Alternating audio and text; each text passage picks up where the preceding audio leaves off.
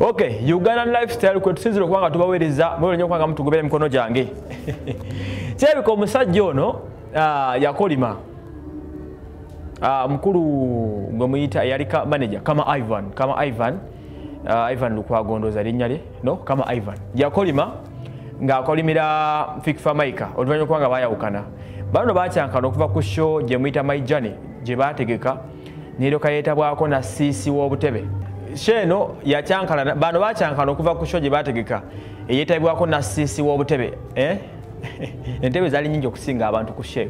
Okuva olwo bintu byabakyamukana nako ogenda okumaliza nga Fiki ne kama Ivan baawukanye era nga alimu kutegage.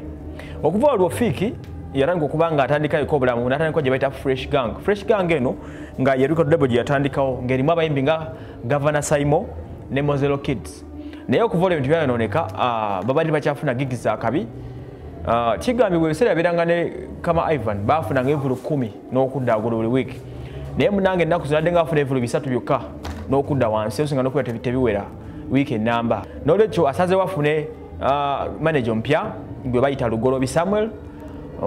Lugolobi Samuel nanyini bagita Hive Lounge emukono yasinzirira eyo Lugolobi Samuel era nga balabiddwako mu bifo ebyenjawulo nga batambula naye bali bagenza okushutinga video gye bayita Omubwati yeeri gye bakola ne Pat Rankings e Kenya baali bonna. So that is the case.